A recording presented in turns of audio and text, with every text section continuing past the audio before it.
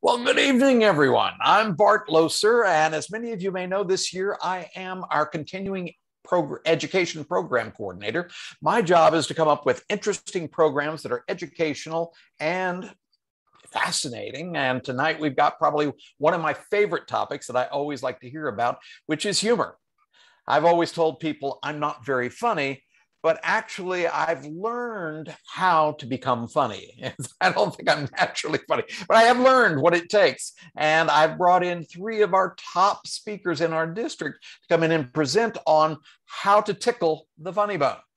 As you guys may know, this particular year, we have our contest season coming up with the International Speech Contest, but also this next year, we have a humorous speech contest. So people will have a chance to practice their ability to compete in the humor level. One of my favorite speakers, Darren LaCroix, who was also a world champion speaker, suggests that there's treasure when we mine our failures, our flaws, and our firsts. And I thought that's an interesting technique about what do I talk about that could be funny? Well, that can be an area that we might delve into, but that's something that you certainly can find lots of treasure there. But he also says when it comes to speaking, especially a great speech, he says, great humor is not written, it's rewritten. How many of you would agree? It's about rewriting it over and over and over until you finally think, well, I think that's funny. Let me see if someone else thinks that's funny. And then I might keep it. Well, we've got three top speakers here tonight, and I'm thrilled to have them here. Our first speaker tonight will be Amy Samet, and then we'll have Jim Lowery, and then Mike Carr. You're probably familiar with all three of them. If you've ever been to our district contests, you've seen them repeatedly taking over the top slots of the district and sometimes moving on, including this last year with Mike winning world champion speaker. Yay! We're thrilled to have that happen. Of course, I've heard Mike speak for, gosh, at least a dozen years, and he's always a champion, whether he'd won it at the very top or not. But you guys are all champions in my book. So I'd like to introduce our first particular speaker, and that is Amy Samet. And Amy Samet has been a Toastmaster for 22 years. She made it to district level a total of 13 times, resulting in 3 first-place trophies. All right.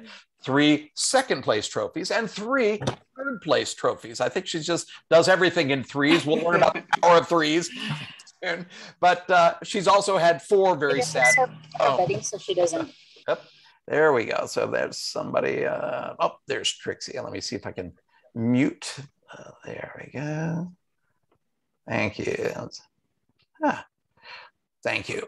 I was just introducing Amy. In 2004, Amy took a stand-up comedy class. The final exam was performing at the Capital City Comedy Club at a student show.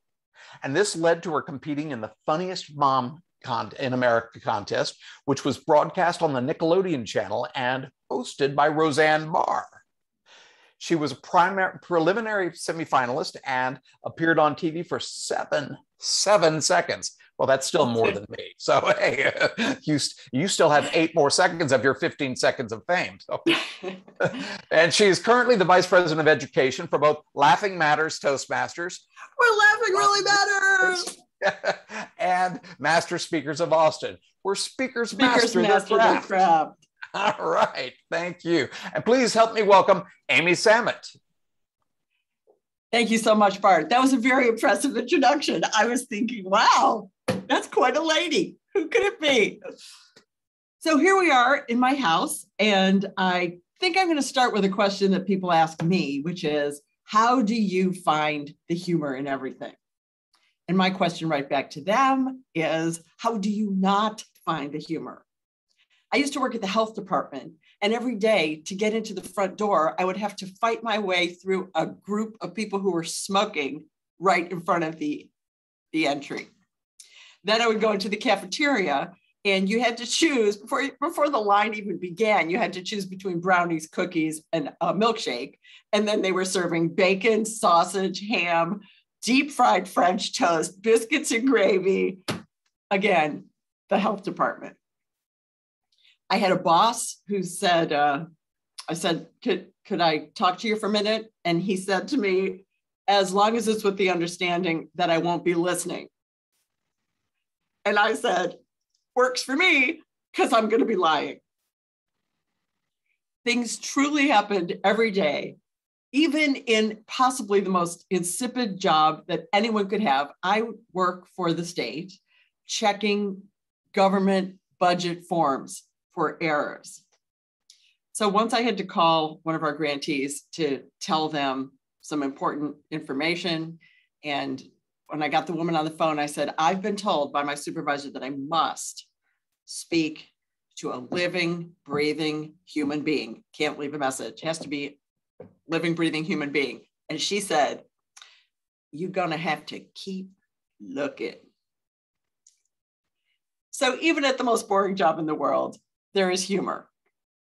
That's really the first thing that I want to share with you. If you wake up every day looking for humor in everything that happens in your life, you will find it.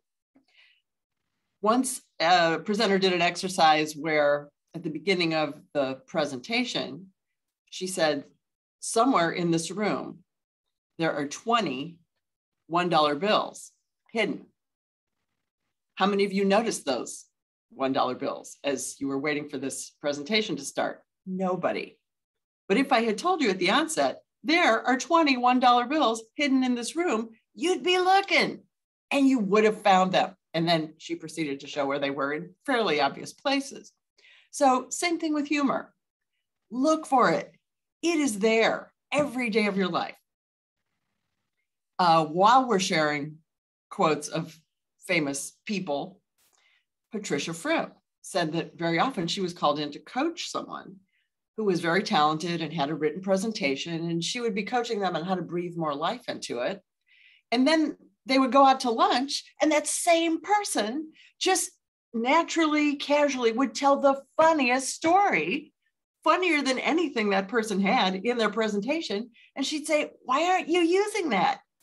And they'd say, oh, why would I use that? That's just a story. Well, stories are terrific and stories are hilarious, and your own stories can be told with more authenticity, more detail, more genuine emotion than anything else you can share that you've memorized or that you've painstakingly written. So I'm even getting into some tips I hadn't planned. I do have 3 planned tips. The first one is that any humor has to have an element of surprise to it. A governor went to visit one of the prisons in his jurisdiction. He was given a tour by the jail warden, and he walked into a cell block and he heard the inmates yelling out numbers.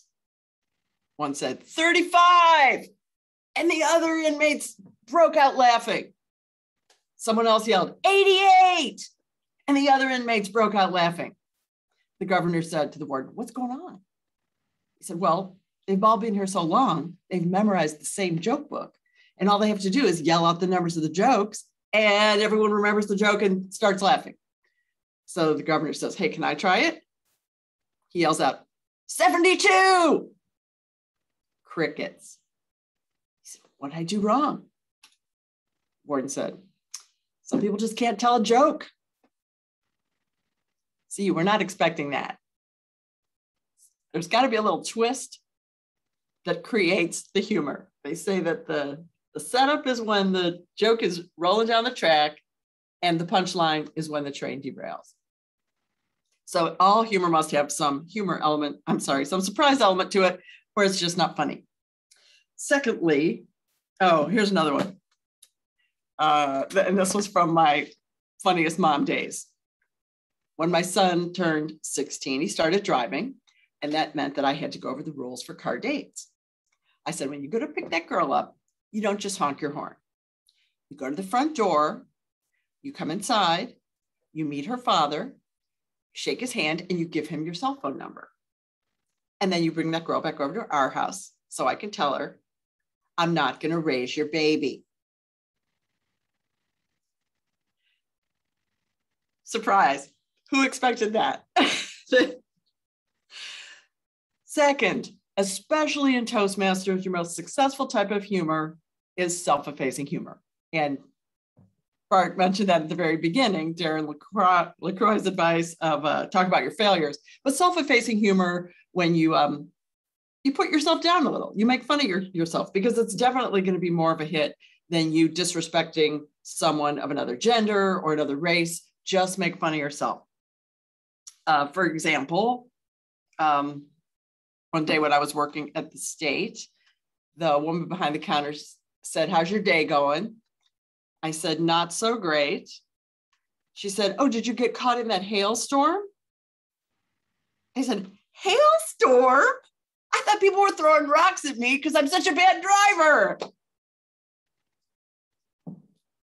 And I am a bad driver. Thank you. My third bit of advice is talk about things that you care about. I touched on this before. The best comedy is going to be when you talk about your dog, your family, your job, your crazy relatives, because that's something you can bring all of your true emotion to. Authenticity is very attractive in comedy when you really share yourself. In fact, Lou Heckler, who's a tremendous speaking coach, he said what people really want is for you to lift the lid of that secret chest that is your life so they can peek inside and learn your secrets. How many times have you gone to a speech contest and a complete stranger walks out on stage? 7 minutes later, after that person has delivered a dynamic, compelling speech, you feel like you know them. They have just ripped themselves open and shared everything with you. So I believe it's hugely important to talk about things you love, things that you care about, so that your audience can know you. I've also heard it said that every speech is an icebreaker. You're giving your audience an opportunity to get to know you, and what makes you tick. You know, what makes your crazy brain go around. Honing in on that, getting in touch with it, sharing it with your audience. Those are my best tips.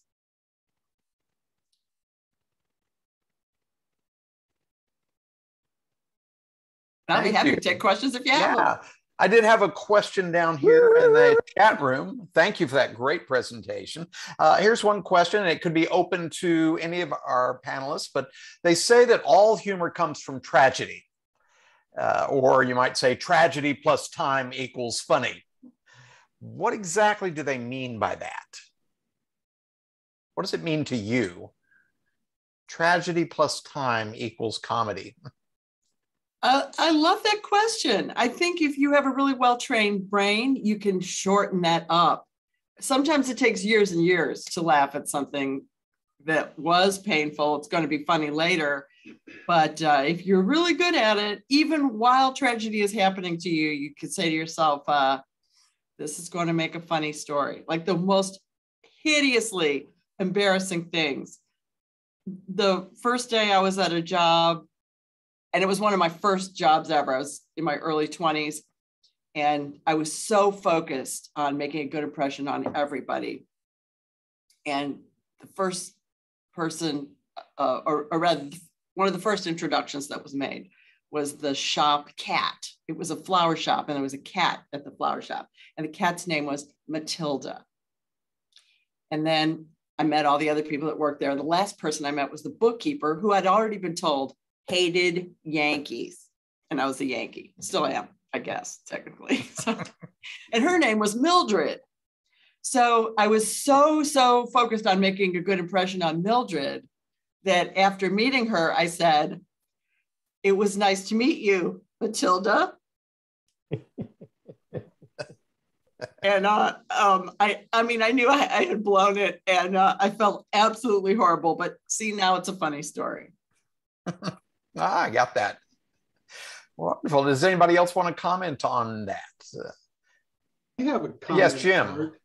So we talk about tragedy and how years later, tragedy plus time equals humor. 25 years ago, my wife was involved in a really tragic car accident, and it involved a closed head injury. Well, here we are 25 years later, and I got to tell you, I'm the luckiest man alive, because my wife can't remember anything I did wrong yesterday or any other day. She has no short-term memory. Oh, wow.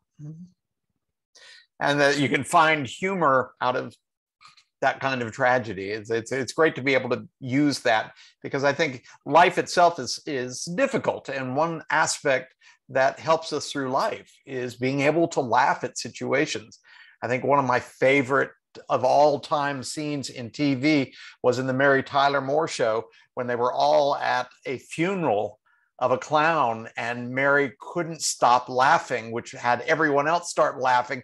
And at the time, I guess this was in the early 70s, the idea of laughing at a funeral was almost unheard of. Of course, I had been through the whole AIDS situation and said going to funerals all the time, and we learned to laugh at funerals all the time. It was all about celebrating their life and laughing, and that was such a wonderful way to deal with the grief. So thank you for sharing that. I did have a question for the three of you as well, and then we'll move on. But about the difference between lowbrow comedy versus highbrow comedy. Lowbrow comedy, an example might be Mel Brooks, kicking someone in the crotch type of comedy, versus a highbrow comedy, which Woody Allen's comedies would be very highbrow, very intellectual, funny, but you have to think about it. Which type of humor do you guys like to go for best? Whichever gets the laugh. There you go. I say, know your audience. Judge what comedy that they're going to find humorous. Great. Amy, were you going to say something? I like it all, man. I mean, I go from the driest, smartest, wittiest comedians like Todd Barry. No. What am I saying? That's not right. Maybe it is. Okay, I have a horrible memory. So, but and then Brian Regan, who's kind of goofy, and then Gary Gulman, very smart. I love and appreciate all of it, the full spectrum of highbrow, lowbrow, goofy, esoteric, deadpan, physical. I love it all. And you can even take the highbrow and bring it down to the everyday. That's one thing that George Carlin was a master at. His comedy was very highbrow. He was talking about politics and life and very deep things, and yet he knew how to make everyone laugh about it. It was just so relatable. So he was a genius at that. But thank you for sharing that. And I'd like to go ahead and move on to our next speaker, Mr. Jim Lowery. And Jim is a distinguished Toastmaster who's been a member of Universal City Toastmasters for 11 years. When he's not toasting, he enjoys the great outdoors, as you can see with his camper in the background there. He enjoys hiking, scuba diving, and kayaking, sometimes all at the same time. So please do welcome Jim Lowery. Thank you so much, Bart, for inviting me to come and talk a little bit about humor. People tell me that you're a funny guy, but my father always said, 20,000 comedians out of a job and you're trying to take one of them's place. I like to tell stories that have a humorous punch.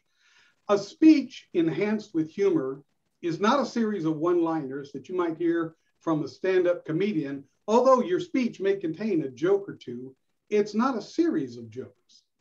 One aspect of adding humor to a speech is the art of embellishment. We've all seen the movies that advertise, this movie is based on a true story.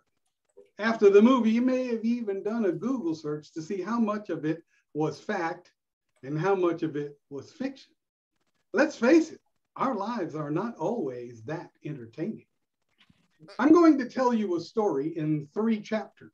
It's the same story, one enhanced with humor and one without. You can tell me at the end which one you like listening to better. Chapter 1. Many years ago, I took my children camping in a Texas state park. We pitched our tents. The children got the large tent, which could sleep about 4 people, while I got the one-man pup tent. As the sun was setting, I cooked dinner on the campfire, and afterwards, we each climbed into our tents for a good night's sleep. That's the story. Short and to the point. It tells exactly what happened. Now let's take chapter 1 and add a little embellishment. When my children were younger, I took them camping every summer. It was our annual dad and kids camp out. My wife's idea, actually. I would take them camping and she would take it easy. After arriving at the campgrounds, we pitched our tents and then did all those fun things that dads do when mom's not around. You know, playing catch with rocks. Oh, that's gonna leave a mark. Sword fighting with sticks. Prepare to defend yourselves. Ow. Hiking up and down steep trails till we got so lost. What do you expect from me? After all, men aren't allowed to ask for directions. After a full day of adventure, nightfall fell. We gathered round the campfire, roasted hot dogs, marshmallows, and pretty much anything else that would burn. As the fire died down, we turned in for the evening. The kids took the big family tent, while I took the tiny 2-man pup tent. Sure, I know it says that on the box, but you try to get 2 men in that tent. It had a broken zipper on the front flap, making it sort of a camper's doggy door, I guess. It didn't bother me that I couldn't zip up the front door. It's not like the neighbors were going to come knocking while I was taking a shower or something. I climbed into my sleeping bag and drifted off to sleep to the sound of muffled voices coming from the other tent. Move over. You're touching me. Stop touching me. I'm telling Dad on you. Oh my goodness. When will it ever end? There's more to this story, but I want to stop and break a few things down. First off, I don't really throw rocks at my kids. As for the muffled voices arguing with each other, that was an embellishment based on years of living with my 3 children and knowing that that's exactly what they would do if you stuck them together in a tent at night. More on the story. Chapter 2. As we left our campers, they were just settling in for the night. I was sound asleep, and about midnight, a raccoon came into the tent through the doggy door. I knew I should have fixed that zipper. Naturally, a raccoon in my tent woke me up. Yep, that's what happened. A raccoon came in my tent. Not very entertaining. Now let's embellish the story and add our second ingredient, alliteration.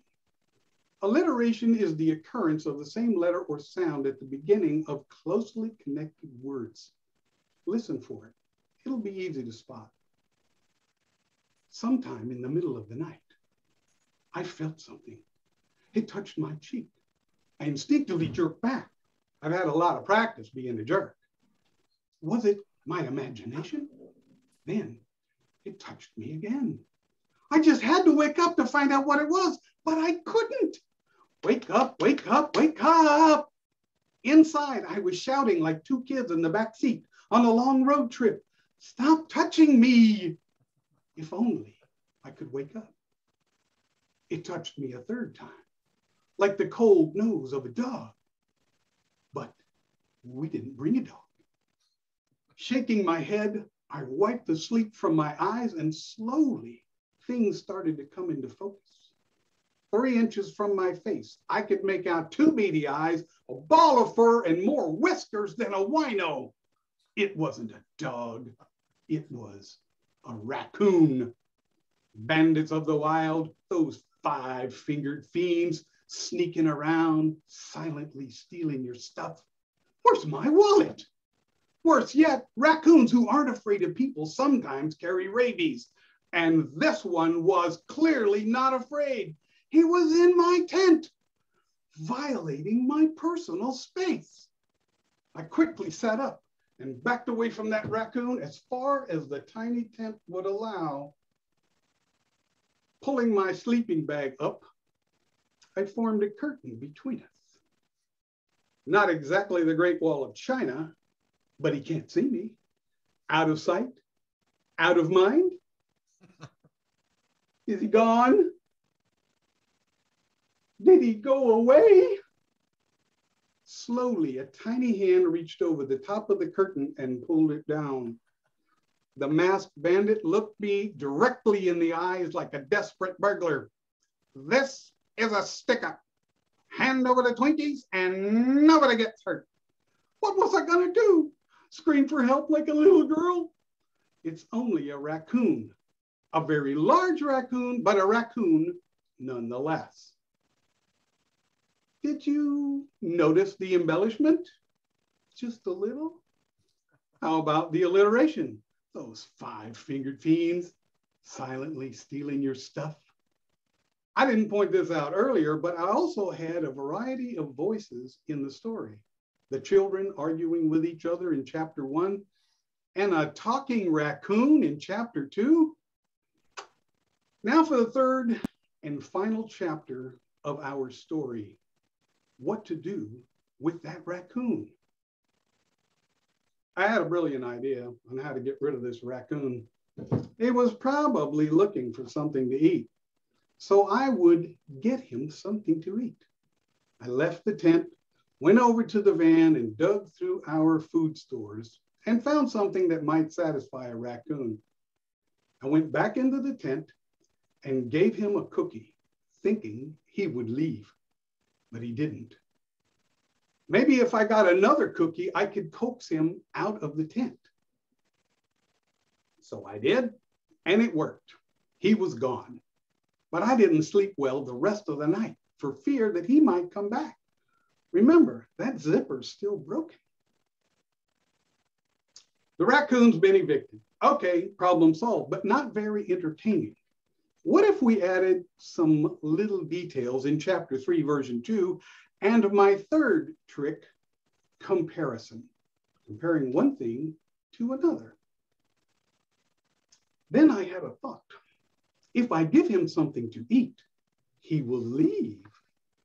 I quietly crept from the tent and snuck over to my secret stash of snacks to look for something raccoonish. I found a box of Little Debbie cream-filled oatmeal cookies. Ha ha ha!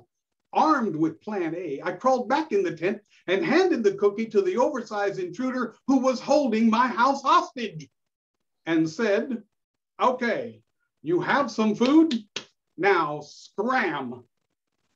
But he didn't go away.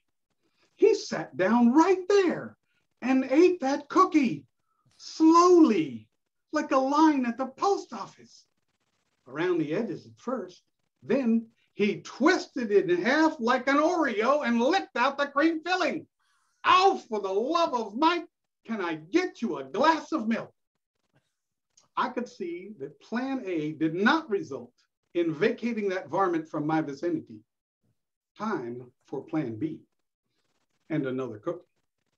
This time I stayed outside the tent and lured that raccoon like tempting a teenager with a $20 bill. Come and get it. As the raccoon approached, I stepped backwards. I led him into the darkness like the Pied Piper. Only, unlike the Piper, I didn't have any pie, just a cookie. After 20 yards or so, I set that cookie on an old stump. The raccoon went for it, and I went back to my tent. You remember the one with the broken zipper?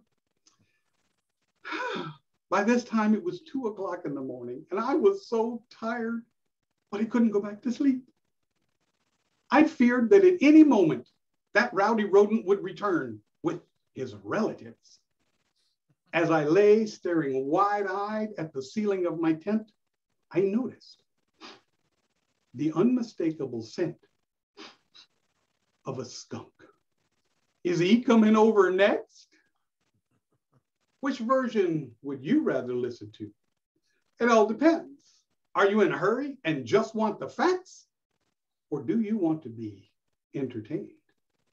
Mr. Host. Thank you for that excellent presentation on what it takes to build a story that takes you to the top. And Jim, you've been there many, many times. So it's always a pleasure listening to you speak. And you do the one thing that I would say when I first started in Toastmasters that I am terrible at, which is really filling a story with detail. I would just give the basics. And it's like, that's not interesting. So what you've done is create a story and given people permission to embellish. And it's the embellishment that really brings the story to life. These may or may not have happened, but the whole point is it draws us in and we remember that story. Mm-hmm. Yeah, the other was not memorable, and I loved your use of alliteration. So not only are you thinking what's funny, but you're also thinking of a way to present it that is lyrical, and that's wonderful. How, coming up with the varmint, the various different types of alliterations you did, and that was so enlightening. And that I've found has been the greatest lesson for me in Toastmasters, is learning how to take a story that I've written and then build upon that to make it into something that's good and that's entertaining. And that often involves embellishment because my life is not that interesting. So it helps to have the ability to embellish. So thank you for that.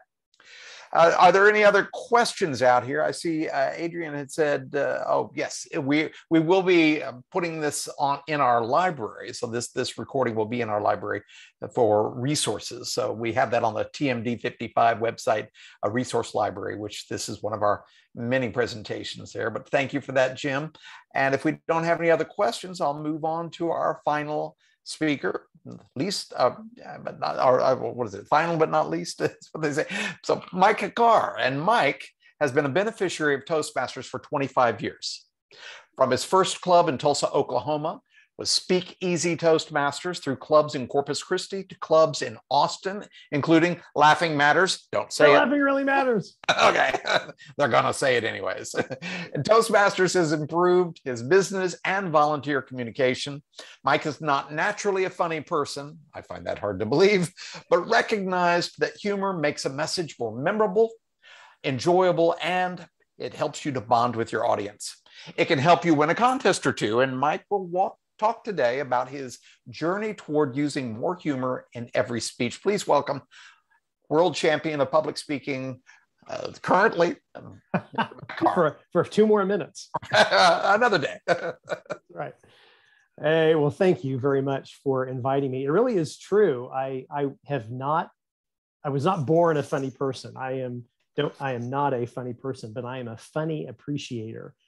I have sat at the feet of Amy Samet and watched her do her thing in Laughing Matters Toastmasters, where Laughing Matters, and sat there and thought, how did she, okay, I'm laughing so hard. How did she do that? How did she make me feel that way? And I've watched Jim in so many contests and do his thing and have laughed and stolen pieces like I stole comparison. That's a great idea.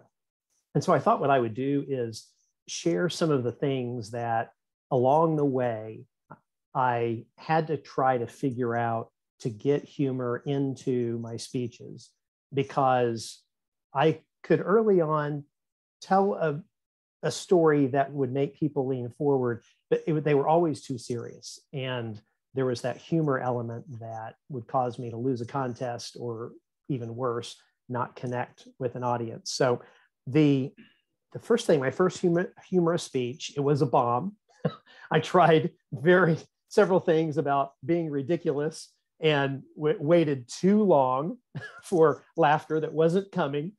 That was in that Speak Easy Toastmasters. So I started watching people who did funny things. I started watching comedians. I actually asked Amy Samet at one point at club, I said, how do you get material? And she recommended watch The Moth, watch comedians, watch what they're doing. And I did that. I picked that up even more and tried to just have a lot of that flow over me and look at what they were doing. It was interesting. I heard Steve Martin say one time years ago, he said, the big secret is I'm always looking for the joke. So much of what I'm going to say is I should just say, okay, ditto what Matilda said and ditto what Jim said, and just work on down the line. And that was when Amy said, always being open and looking. I could not agree more. My problem is I'm that guy who says, how do you see everything as funny?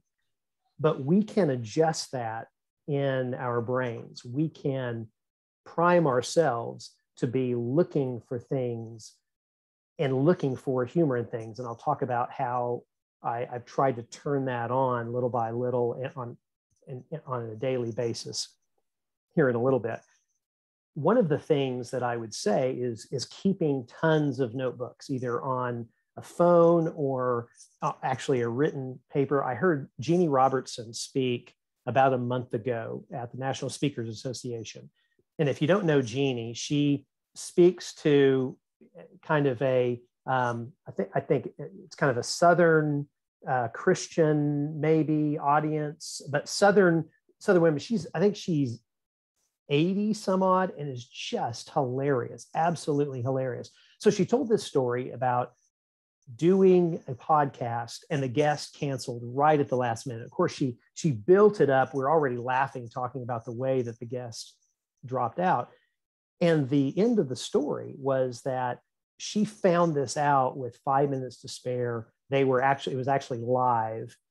And she just sat down, she grabbed a bunch of notebooks and she did like this. So it seemed like it was a lot, sat down and said, I want y'all's help. I have all of these stories that I don't have a punchline for that are just setups. And she said, I started reading these setups and people came out of the woodwork giving punchlines that I had never even thought of. So I think there were two really big lessons in that for me. One is collaboration, and collaborate with other funny people. Like, that's why I like being around Amy Samet every time I can, because Amy just bleeds funny.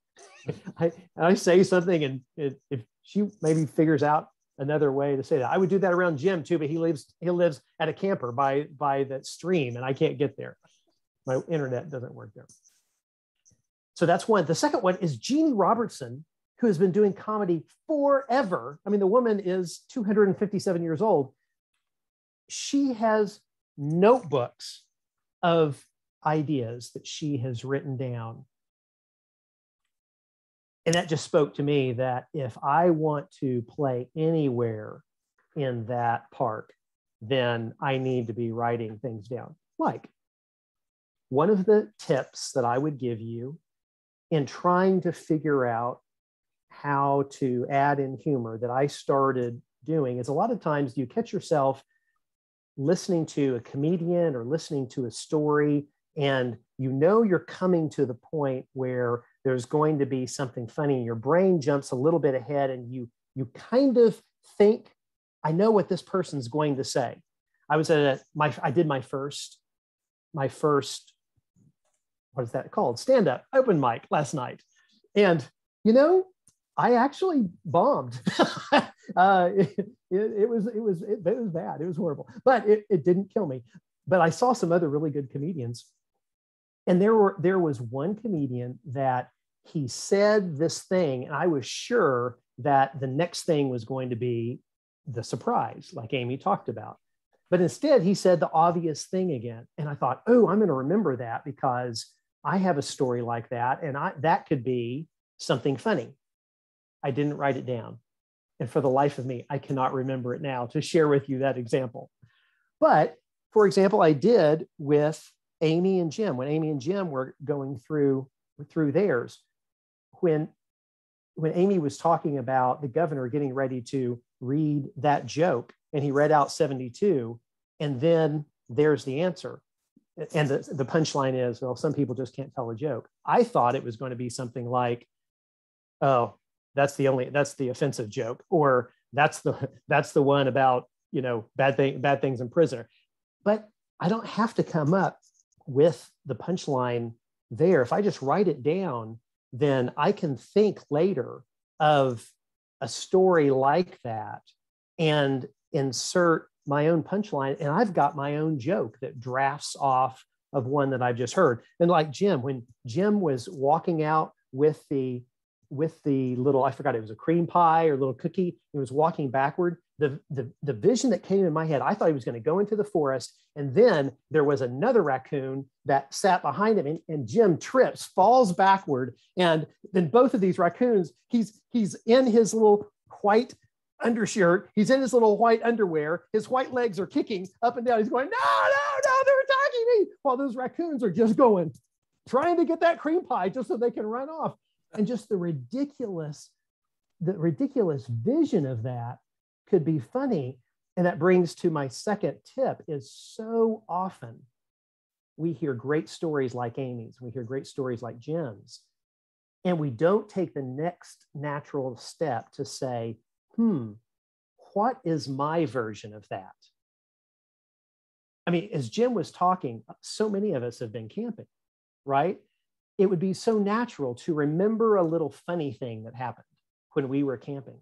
That's when we've got to pick up our notebook and just start writing, or pick up our smartphone and start typing furiously to get that captured down, and later can work in what's the funniest punchline. I love, Jim, that you talked about embellishment, because it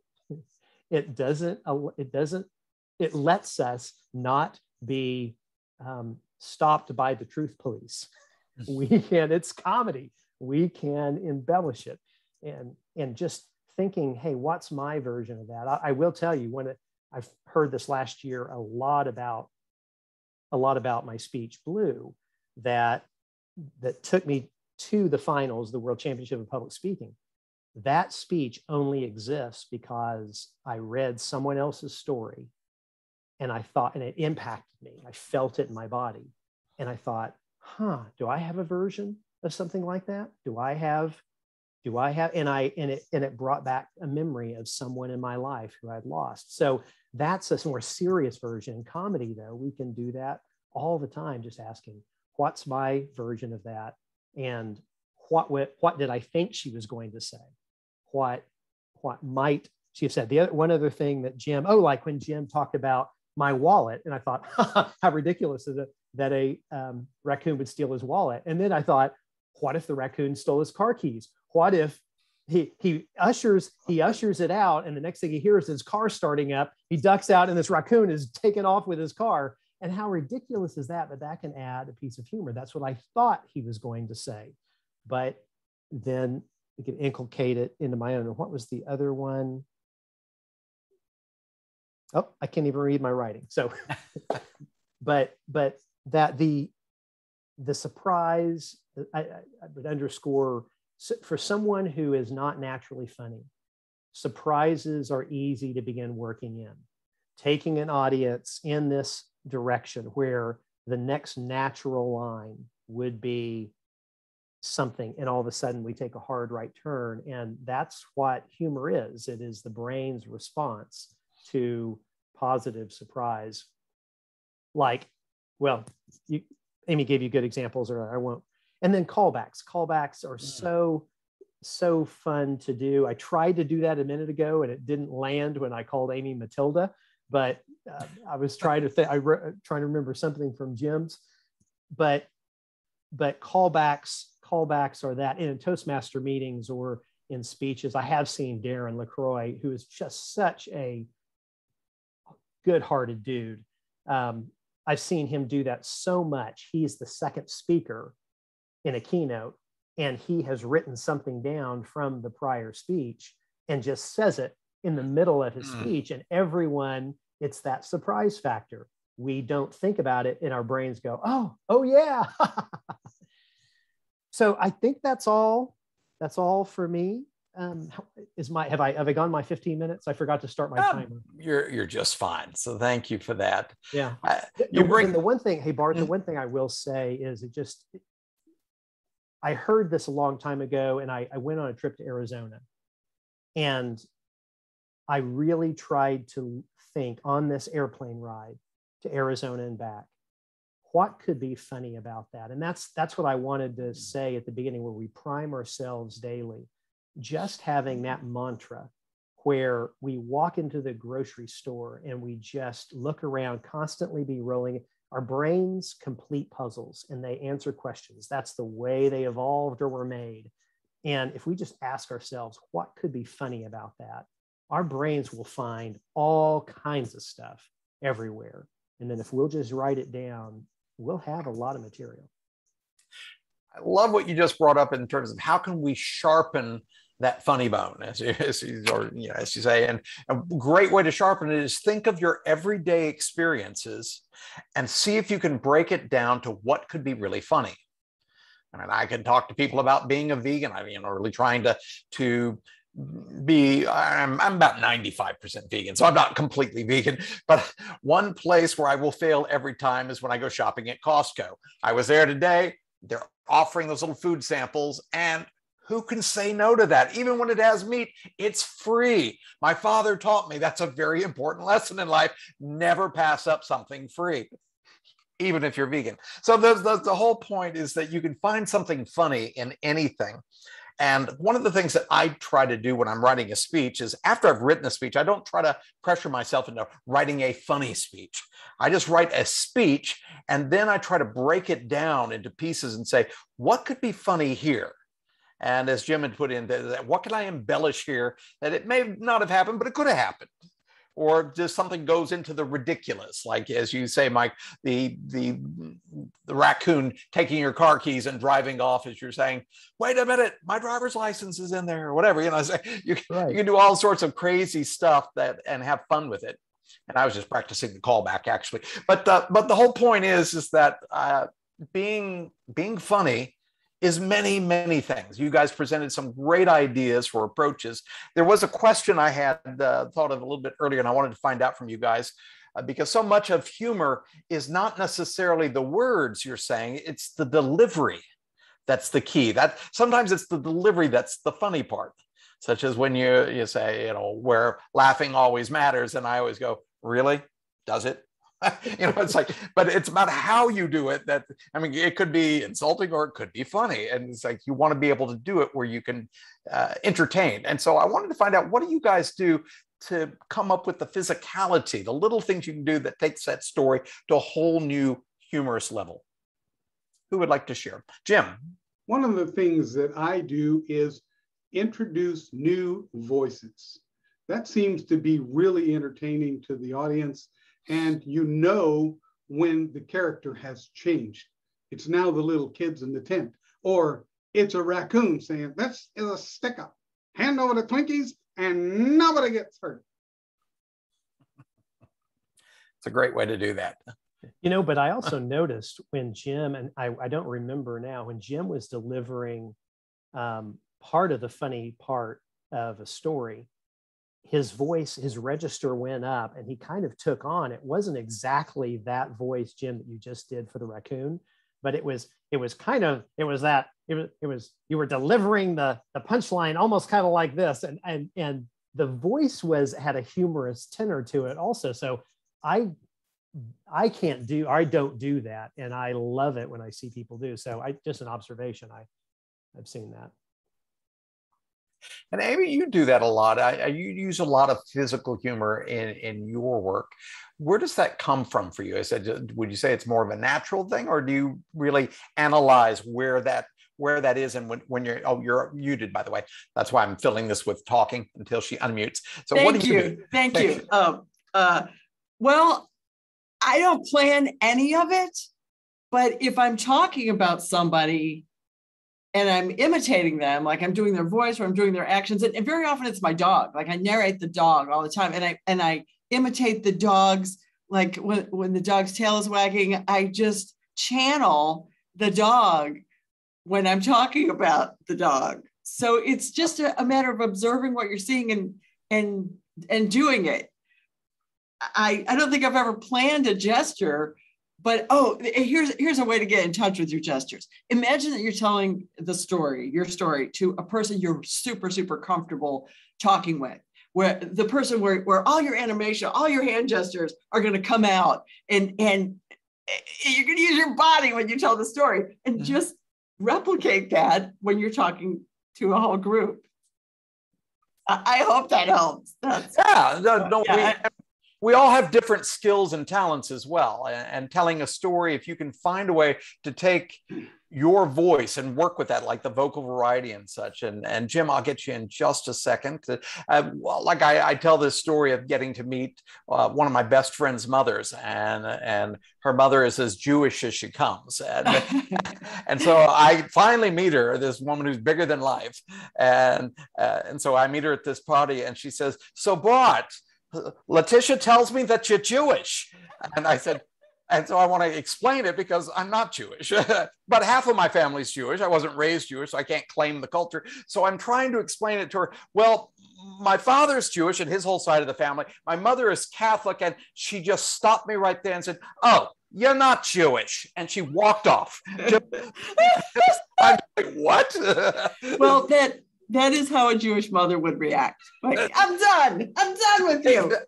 Well, she probably had some lovely woman she was going to set me up with, and then she realized, oh, I'm not. That's all off. You're not Jewish. I forget it. I need to find a Jewish boy. Yeah. Right. Very funny. Very funny. So true. Yes.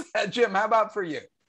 So one of the other things that I like to do is have my props appear out of nowhere.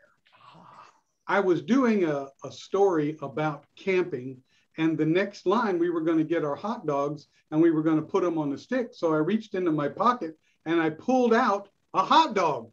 Who keeps a hot dog in their pocket? And that went over really well. What they didn't know, it was a real hot dog, but I had dipped it in varnish several days before so it wouldn't make a big grease stain on my shirt. So I like to pull props out of nowhere. I did this one speech that had a pie in the speech. And this was a District 55 contest. And I needed a pie that was lightweight. So I made one out of stuff I found at Michael's. And it was almost like a Frisbee, but it looked delicious. And that one was sitting kind of on the table. Nobody knew it was there. And I just reached over, took it, and brought it out.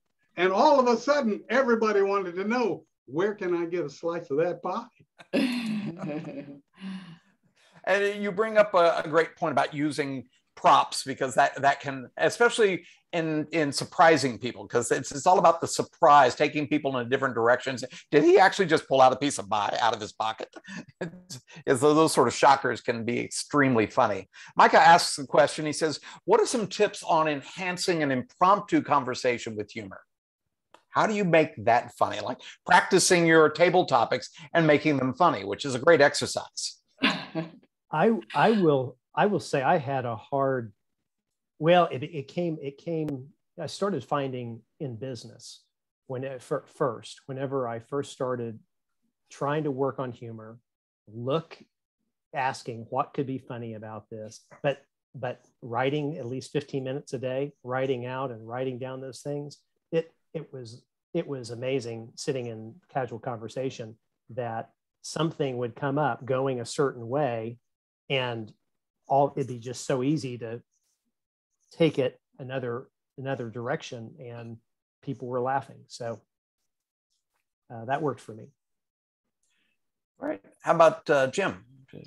So if you're talking about some items and you've got an item 1, the ball game, and item 2, the taxi cab, and item 3, the chili emporium, find something that doesn't belong with those other 2. I went to the ball game. Yeah, I took a taxi cab. Well, I ran over to the chili emporium and got some heartburn. And that kind of stuff takes the audience away from it either works or it doesn't work. One of the two. And again, you bring up the power of threes, saying things that just seem to make sense. Okay, you brought up this, that fits in that category, this fits in that category, this doesn't fit. But it throws people off, and it's a great approach to humor. And as Mike had suggested, and I would suggest this for everyone, get into the habit every day of taking simple situations and finding the humor in it. And that's how you actually sharpen that funny bone. You learn to look for the humor in life and the little things. Yes, Jim. So I have one more. I sometimes get around these college boys that use those long words, and they'll bring one of those long words, and then I'll go, or you could just, and say it in plain English.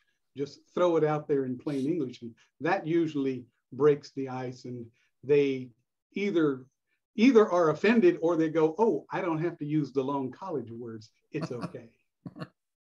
Thanks. Well, is there anything else that you guys would like to finish with, or any questions out there that the audience has? We have a few more minutes. I hadn't heard that Darren LaCroix threes. I got your failures, your first time. What was the last one? Let me see if I can remember here. It was, failures, flaws, and firsts. I really like Again, more of that alliteration that Jim was talking about. That makes them memorable. And again, you can find different ways of humor. Like when I watch certain movies, I like different types of humor for different moments, but there's something I'm watching lately, and this is a British show about plays that go wrong. And it's hysterical watching these people, actors trying to go through with this play, and everything is going wrong. And how they, not only what goes wrong, but how they react and whether or not they continue with it. Did they play with it? They had one scene where some woman was supposed to have died, but her body, she was still in the room. And so they were trying to get her out of the room by pulling her up through the window. And so her body's just coming up and down, up. It was so funny. I just couldn't stop laughing. And I guess that would be lowbrow type humor, but still that physical humor can be hysterical. So, but find humor in the everyday, because laughing does make a big difference in our lives. It heals us. It helps us make life a little bit lighter and more enjoyable. And certainly we love listening to great speakers who can use humor well, like Amy, Jim, and Mike. And we want to thank you for taking some time to work with us tonight and present some ideas on how we can enhance our speech and communication with more humor. So thank you for your time, and thank you for everyone who joined us. Have a great night, and we'll see you again soon. Thank you for the opportunity, Bart. Appreciate it. Thank you. Yeah, thank you for the invitation. Thanks for everything. Thanks, Bart.